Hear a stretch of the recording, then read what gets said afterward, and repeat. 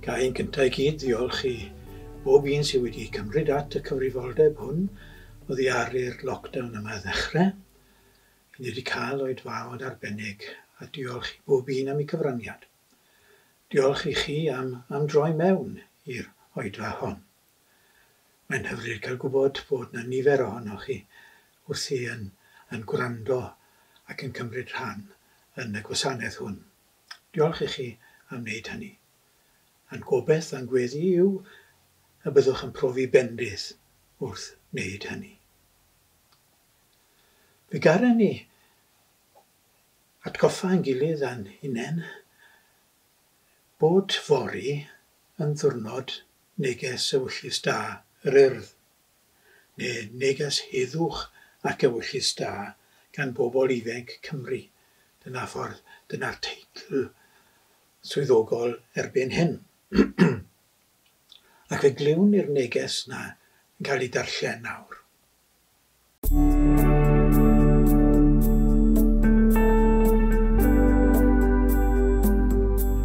Stopio'r cloc ac ail ddechrau. Annwyl bobl y byd. Mae natur wedi ein hysgwyd. Mae'n galw arnom i ddeffro. Rydyn ni'n gwario'n ddiangen, rydyn ni'n gwastraffu'n ddiangen, rydyn ni'n teithio'n ddiangen. Annwyl ieuenctid y byd. Nawr yw'r amser i ddiolch. Diolch i'r rheini ar yr heng flaen sydd wedi ein helpu i gario ymlaen. A gyda'n gilydd gallwn greu dyfodol gwell. Dyfodol o edrych ar ôl ein hunain ac o eraill. Dyfodol o gofio am y rhai llai ffodus yn ein cymunedau. Dyfodol o ofalu am y blaned. Gweithredwch. Annwyl arweinwyr y byd. Mae coronavirus wedi stopio'r cloc. Gwrandewch ar bobl ifanc Cymru a'r byd yn sefyll gyda'n gilydd. Gweithredwch drwy gymryd cyfrifoldeb dros ein dyfodol ni. Mae'r byd wedi deffro. Nawr deffrwch chi. Mae'r neges yn cyfeirio at fyd natur. Mae'n dweud, mae natur wedi ei hysgwyd. Mae'n galw arnom i ddeffro. Byd natur yn galw arnom i ddeffro. Fe garen ni bod bobl ifanc a luniodd hwn a diolch iddyn nhw am wneud hynny. Mae yn neges arbennig iawn sydd yn galw ar bobl i ddeffro. Yn wedig y rhai sydd mewn awdurdod bod angen iddyn nhw i ddeffro ac yn cytuno'n llwyr ar neges honno, fel fi'n siŵr eich bod chithau yn cytuno'n llwyr ar neges honno.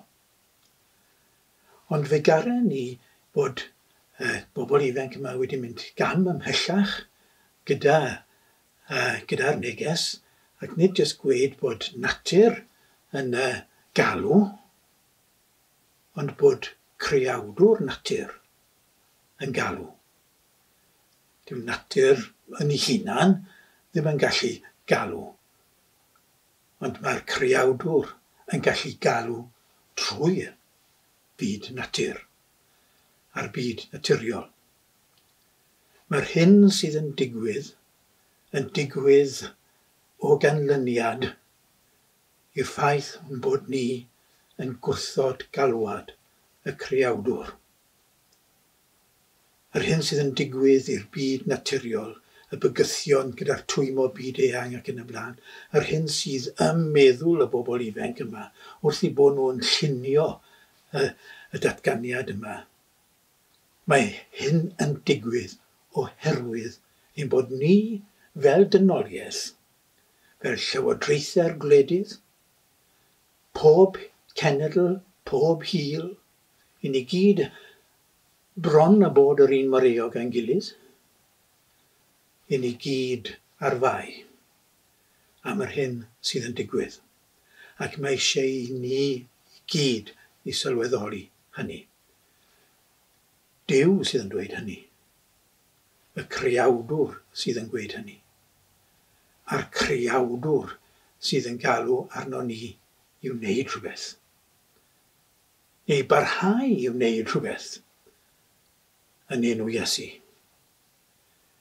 Mae'n bwysig bod ni'n cofio, ac mae'n bwysig bod y bobl ifanc yn cofio, yn arbennig o bwysig bod y bobl ifanc yn cofio, mae'r hyn sydd wedi digwydd yn hanes ein byd ni yw bod yr eglwys ers 2000 o flynyddoedd, bod efengyl Iesu ers 2000 o flynyddoedd wedi bod yn raddol traws newid yn byd ni. Mae pob peth sydd o werth, o wirioneddol werth sydd wedi digwydd yn ein cymdeithas a'n diwylliant ni dros y miloedd blynyddoedd diwetha yma wedi tarddu o'r ffydd Cristnogol. Nawr, nid fi sydd yn gweud na, ond mae awduron eraill yn arbennig felly un a gyhoeddodd lyfr bwysig iawn y llynedd, un o'r enw Tom Holland, a'i gyfrol Dominion. Mae yn pwysleisio bod y cyfan sydd wedi digwydd yn y gwareiddiad gorllewinol, ac mae'r gwareiddiad gorllewinol yn rhai o'r bethau hyn wedi dylanwadu ar wareddiadau eraill ar hyd a lled ein byd ni. Mae'r cyfan sydd wedi digwydd sydd yn adeiladol, yn greadigol ac o werth yn tarddu o'r efengyl. Ac yn tarddu o'r ffaith, ac mae hyn yn holl bwysig i ni gofio, yn tarddu o'r ffaith bod yr efengyl Gristnogol o'r dechrau yn deg yn rhoi gwerth ar bob unigolyn. Dyna yw'r peth chwyldroadol am bwyty'r efengyl Gristnogol. Oedd y gwareddiadau cyn Gristnogol, a'r mwyaf wareddiadau ar ôl i'r efengyl ddod i'r byd graddol yw'r newid, oedd y gwareddiadau cyn Gristnogol ddim yn rhoi gwerth ar bob unigolyn. Oedd meddylwyr mawr, mwyaf byd, pobl fel Platon ac Aristoteles, yn dadlau bod ddim yr un gwerth i bob person. Bod yna rai sydd wedi cael eu creu yn israddol. Bod rai sydd wedi cael eu creu i fod yn gaethweision. A rhai wedi cael eu creu y breintiedig i fod yn freintiedig. Mae dyna oedd y drefn. Dyna oedd y drefn ddwyfol yn ei golwg nhw. Dyna oedd yn cael ei adlewyrchu ar y ddaear yma. Y drefn dynol hefyd. A fylna oedd bethau i fod. Ac wrth gwrs barhaodd y syniadaeth na, nid yn unig ymhlith y Groeged, ond ymhlith y Rhufeiniaid hefyd, ac ymhlith y pobl y Mesopotamia, India, China, ar hyd y miloedd blynyddoedd. Cyn Cristnogaeth. Os na fydde Cristnogaeth wedi digwydd, mwy na thebyg, bydde'r drefn honno wedi parhau, achos honno oedd y drefn naturiol yn ôl. Trefn byd natur yn ôl y meddylwyr yma. Dyna oedd y naturiol. Ac mae Cristnogaeth wedi newid hwnna. Trwy roi gwerth ar bob unigolyn. Ac i ni, 2000 o flynyddoedd yn ddiweddarach, wedi wedi cymryd lot o amser i'r bethau'n weithio trwyddo yn ein cymdeithas ac yn ein byd ni, i ni deall hynny. I ni'n gallu olrhain y wladwriaeth les, addysg, rhad ag am ddim i blant, gwasanaeth iechyd, rhad ag am ddim i bawb. I ni'n gallu olrhain y syniadaeth sydd wedi datblygu a dod i'r sefyllfa yma yn ôl i'r syniadau Cristnogol. Ac wrth gwrs, yr eglwys Cristnogol fi'n gyfrifol am gael gwared ar gaeth wasanaeth. Bydde'n rhan fwyaf ohono ni o bosib yn gaethweision os bydde'r hen drefn wedi cael parhau. Y drefn oedd wedi bod ers miloedd o flynyddoedd ac a fydde wedi parhau heb ymyrraeth y ffydd Cristnogol. Felly ni'n gallu diolch iddi bod y pethau da yma sydd yn perthyn i'n cymdeithas yn diwylliant ni wedi dod o'r ffydd Cristnogol. Dyna'r tarddiant. Nawr, nid dweud ydw i bod y bobl sydd wedi gweithredu'r bethau yma a bobl sydd wrthi nawr yn gwasanaethu'r mudiadau yma i gyd yn Gristnogion clodwyw? Na, ddim o gwbl. Dweud o dwi bod y gwerthoedd a rhoes fod i'r pethau yma yn werthoedd Cristnogol wedi tarddu o'r ffydd Cristnogol ac o'r cysyniad gwbl chwilioadol yn ei ddydd bod pob unigolyn o'r un pwys. Bod Duw yn caru pob unigolyn. Bod Iesu wedi marw mwyn pob unigolyn. Hwna yw hanfod ein ffydd a'n cred ni.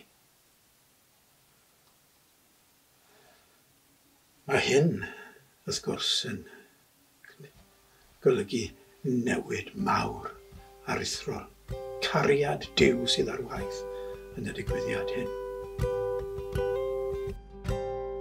Dyma gariad fel y morwydd, dost i'r ieithau fel y llun, tywysog bywyd pyr yn marw i brynu'n bywyd ni. Pwy all beidio a chofio amdano, pwy all beidio a threithi glod, dyma gariad nad angangof, trybol nefoedd wen yn bod.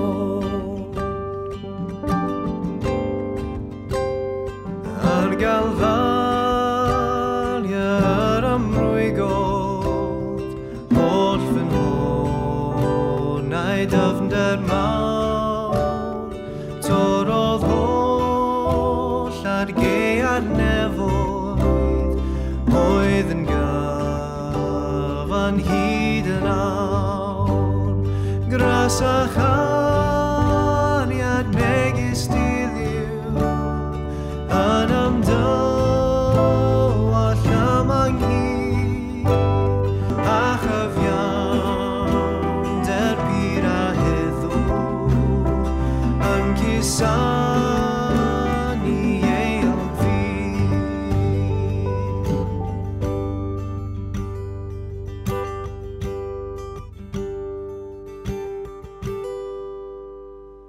O arglwydd, yr wyt yn ein caru fel tad, ac yn gofalu amdanom fel mam. A deithos di rannu'n bywyd fel brawd.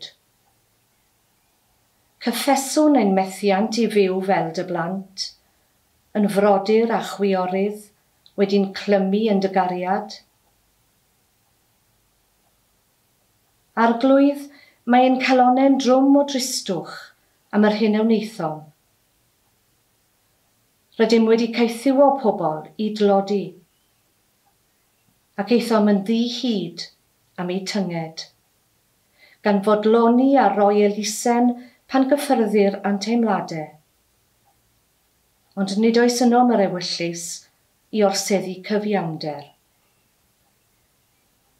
Rydym wedi cam ddefnyddio'r bywyd a roddais di ni'n rhodd. Yma'r bywyd da sydd yn eiddo i rai, wedi ei adeiladu ar brynder a phoen llawer, a phleserer ychydig, a'r wewyr miliynau. Rydym wedi ymelwa ar ein brodyr a'n chwiorydd yn ein trachwant am feddiannu mwy a mwy. Gwnaethom elynion o eraill, wrth geisio sicrhau bywyd i ni'n hunain. Fel pe mab a Iesu wedi marw dros bawb. O arglwydd, maddau i ni am wadu bywyd yn ein hymgais am fywyd, a disgu ni o'r newydd beth yw bod yn blant i ti. Amen.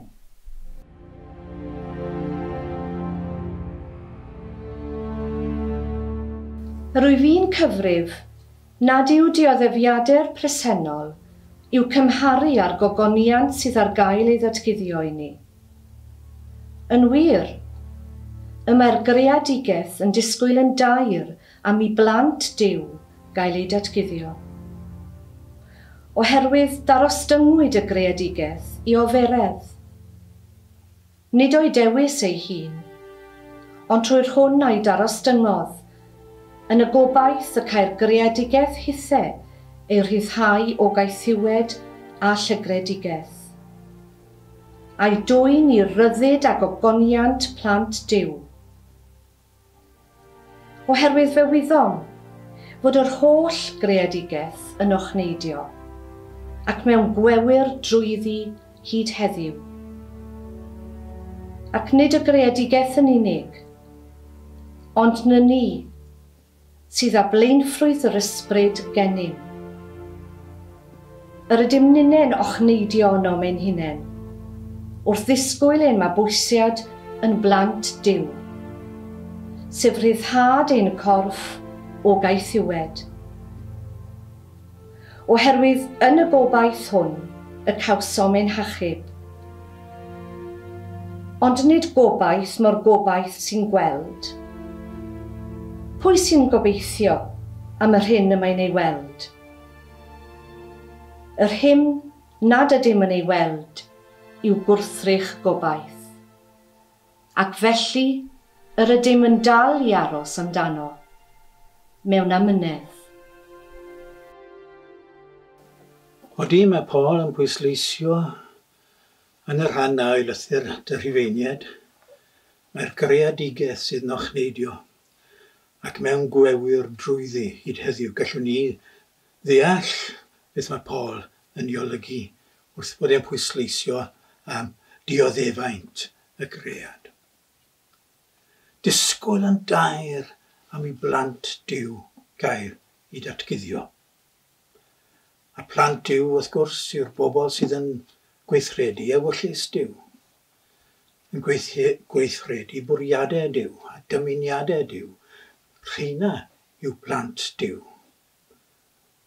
Mae Iesu yn gweud bod y tangnefeddwyr yn blant I Dduw. Pobl sydd yn uno â ffordd Duw sydd wedi cael ei fynegu I ni yn Iesu. Ond mae rhaid I ni hefyd bwysleisio hyn yn ofalus a gyda rhybydd. Nawr falle bod y bobl ifanc a luniodd y datganiad yna ddarllenwyd ar ddechrau y gwasanaeth. Falle bod y bobl ifanc yna yn ei brwdfrydedd yn disgwyl gweld newidiadau mawr yn digwydd yn syth. Bydde fe'n hyfryd pe bydde newidiadau mawr yn digwydd yn syth, ond maen nhw yn anhebyg o ddigwydd yn syth. O ddeall yr hen natur ddynol yma sydd yn perthyn I ni I gyd, ar bob cyfandir ym mhob rhan o'r byd yma, mae'r hen natur ddynol yma yn mynnu chwilio ffordd mas o newidiadau mawr, yn mynnu tywelu pethau lawr. Mae'r bobl sydd ar grym, yr awdurdod, yr ariannog, y gyfoethog, mae'r rheini am nid yn siŵr bod pethau ddim yn newid yn rhy gloi. Os o gwbl. Gwell dyn nhw gadw pethau fel y maen nhw. Ym mhob oes mae pobl ifanc, a diolch am hynny. Diolch am hynny achos bod wedi achosi newidiadau graddol yn hanes datblygiad y ddynoliaeth. I ni yng Nghymru yn cofio am bobl ifanc y 60au a'r 70au yng nghanol cynnwrf mawr, gwleidyddol mawr, rhyngwladol yn achosi newidiadau, ac fe fu na chydig o newidiadau. A diolch amdanyn nhw. Enwedig yma yng Nghymru ymhlith yr agwedd tuag at y Gymraeg. Diolch am y newidiadau hynny. Yng nghyfnod y geithglyd ym Babylon, mi roedd y bobl yn disgwyl newidiadau mawr I ddod. Ond nhw wedi cael eu harwain I ddisgwyl fel ni gan broffwydi megis Eseia'r proffwyd. Y seia yn dweud, mae yna bethau mawr yn mynd i ddod. Mae ffordd yr arglwydd yn mynd i gael ei agor trwy'r anialwch. Dewch nawr, pethau gwych i ddod. Ac mi roedd y disgwyl yn uchel bod y pethau hyn yn mynd i draws newid popeth. Fe gath yr Iddewon, oedd yn y geithglyd, ym Mabilon, ddychwelyd i'w gwlad i ail godi'r genedl. Ond y siom. Y siom o weld bod y bobl oedd mor frwd dros gael y peth newydd hwn i ddigwydd. Bellach ddim yn frwd. Nath yr rhan fwyaf o'r Iddewon aros ym Mabilon. Ond nhw wedi dechrau mwynhau byw yn y ddinas fawr. Ond nhw wedi dechrau mwynhau'r breintiau oedd i'w cael yn y fan honno. Ond nhw ddim moyn mynd nôl i stryglan i ail godi'r genedl. A rhai yna ddychwelyd beth oedd ni disgwyl nhw? Gelyniaeth. Pobl yn trio rhoi stop ar beth o'n nhw'n gwneud. Dyfal barhad a sicrhaodd bod y genedl yn llwyddo yn y pen draw i ail godi ei hunan. Dyfal barhad. Amynedd. A dyna mae Paul yn gofyn amdano yn y llythyr, yn yr 8fed bennod yma o'i lythyr at y Rhufeiniaid.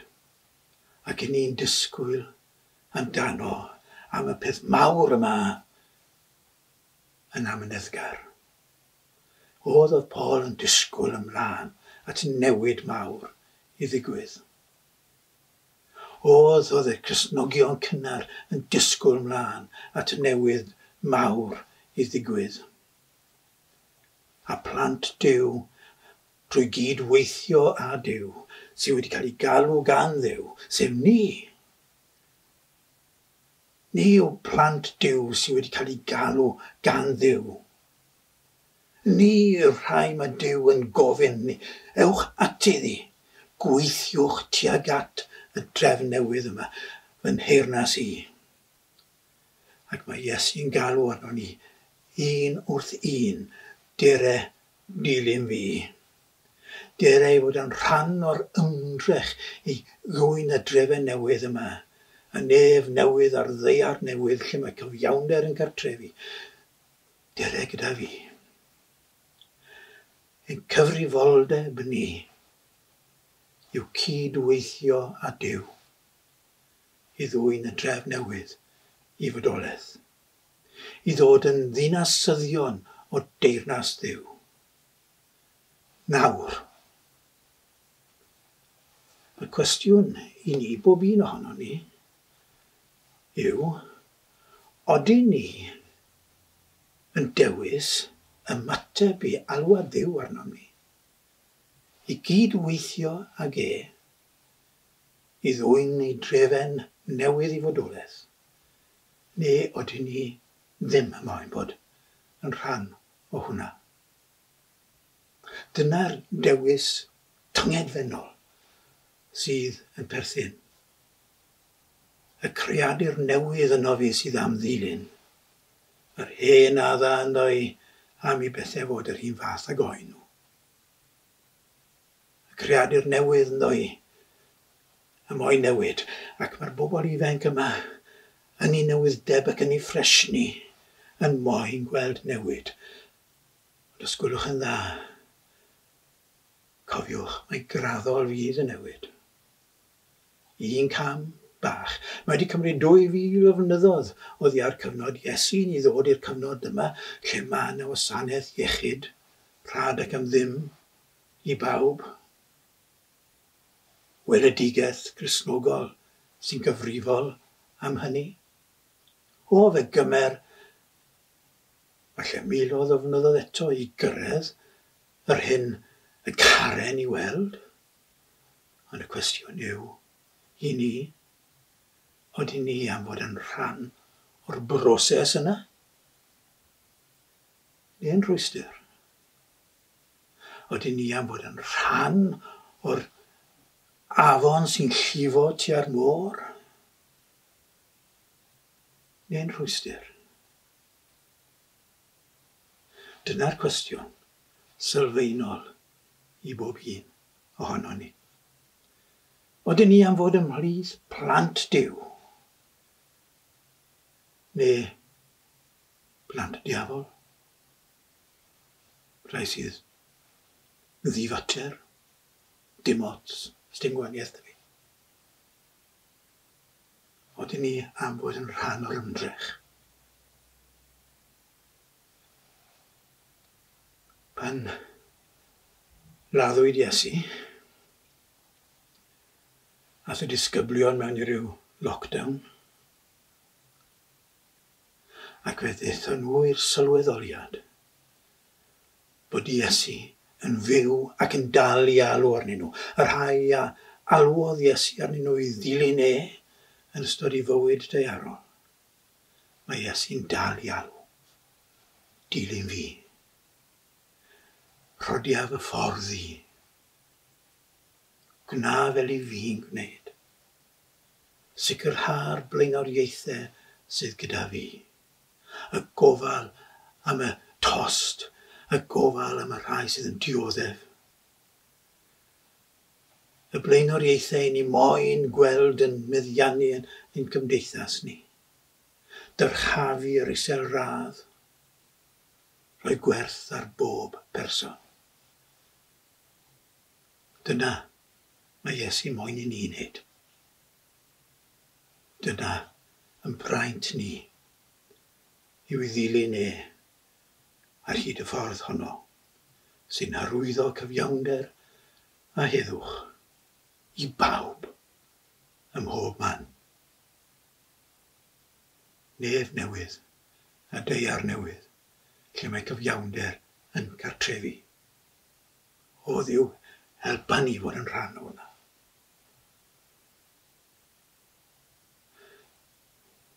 Iesu sydd yn arwain y ffordd. Neb gwell nag e. Ac mae'n fraint i ddefnyddio'r gwasanaeth hon i lawnsio emyn newydd sydd yn dweud yr union beth hynny. Arfon Jones sydd bu'r geiriau, ac yn diolch iddo fe a rhai eraill sydd wrthi yn cyflwyno'r emyn i ni yn awr. Mae'r emyn yn mynd i gael ei lansio mewn gwahanol rannau heddi, trwy Gymru. A ni'n cael y fraint o fod yn un o'r mannau hynny sydd yn lawnsio'r emyn hwn. Diolch am y cyfle i wneud hynny.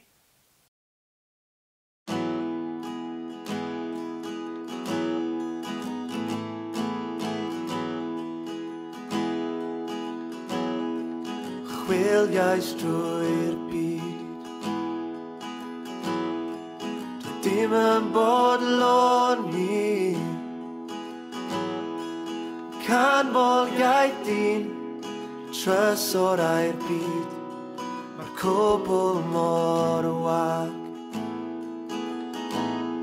Yna cyffyrddais fi, iachau fy mlwyfau dyfnion, rhoi gobaith a chan, rhoi nghalon ar dan, drwy'r gariad di.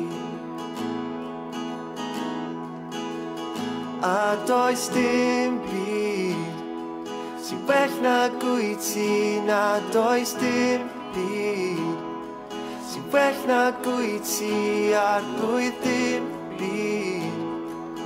Dim byd sy'n well na gwyt ti. Sgen i ddim ond ddangos fy ngwendir a methiannau i gyd, a weli yn glir, ond ti dal i mi'n ffrind. Achos Duw y mynyddoedd, ydy Duw y dyfrynod, a does dim un man ar trigaredd a gras a dwi'n saff. A does dim byd sy'n well na gwyty, na does dim byd sy'n well na gwyty ar blwydd dim byd. Dim byd sy'n well na gwyty. A does dim byd sy'n well na gwyty, na does dim byd sy'n well na gwyty ar blwydd dim byd. Dim byd sy'n well na gwyty.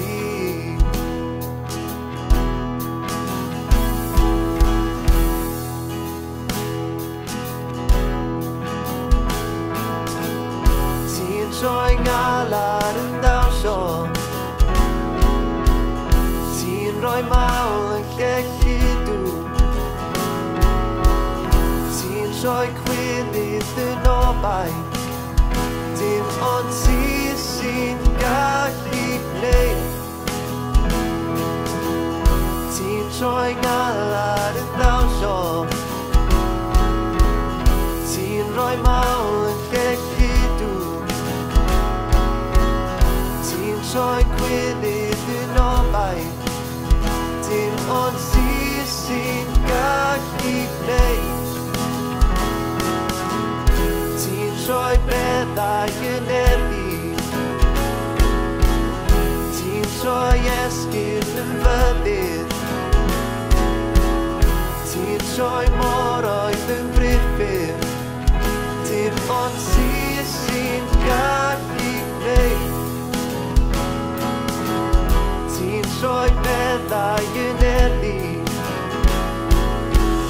ti'n troi esgyrn yn fyddyd, ti'n troi moroedd yn brifyr, dim ond ti sy'n gallu gwneud. Dim ond ti sy'n gallu gwneud. A does dim byd sy'n well na gwyty, na does dim byd sy'n well na gwyty ar blwydd dim byd. Dim byd sy'n well na gwyty.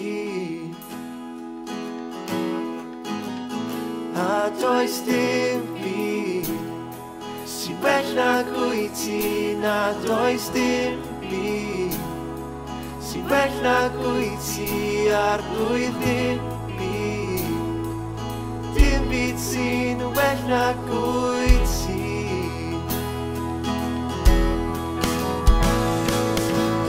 Ti'n troi beddau yn erfi, ti'n troi esgyrn yn fyddyd,